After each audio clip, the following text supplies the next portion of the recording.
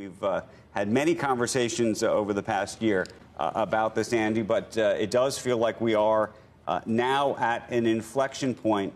And the real question I have more than anything else is about really about the public perception of Huawei and what you think Huawei needs to do, not necessarily what the U.S. government needs to do, but what Huawei needs to do to change that if it is to actually do business, not just here in the United States, but to change the perception in the West.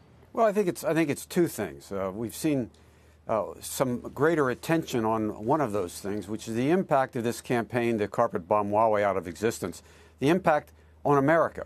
I saw a tech leader on Tuesday talked about Huawei derangement syndrome, accusing the Trump administration of blocking exports, basically hurting American companies. Nearly 300 American companies want to sell to Huawei. We're talking 40,000 jobs. You talk about in the United States, you talk about a lot of jobs on this program on CNBC generally. But the fact is, I don't know of numbers that large that are impacted. And there's no national security reason. This blocking the ability of us to export this technology that's already cleared national security review but Andy, is crazy.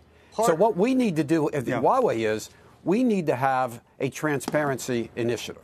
And that's what we need to have the carriers and the operators to call on the equipment suppliers like Huawei, Nokia, Ericsson, for each of us, because it's a shared responsibility in cyberspace. Invite us into the experts. Let's talk about what it is we do to provide assurance, supply chain risk, integrated product development, and in fact, our software engineering processes. Let's get the experts to hear this truth, the facts. Let's talk about where we are and where we need to go. But Andy, the conundrum, isn't it ultimately that as long as this is a Chinese company that is seen as an arm of the government, and I know you don't believe that it is an arm of the government, but so long as China is China, it seems to me that there's always going to be a skepticism and a worry, if not a cynicism, that if the government were to want to use Huawei in untoward ways, that they could. And as a number of U.S. government officials said in the last year, it's not really about the company, it's about the country. So China is the issue.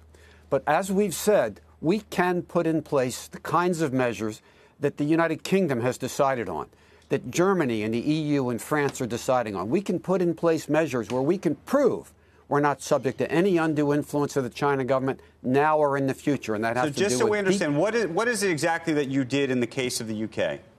Well, the UK has government-monitored evaluation of our products. And the UK, for a long time, and more recently in the decision that was announced, they are concerned about the role of the telecom and mobile operators because they run the networks. So they control the equipment and the access.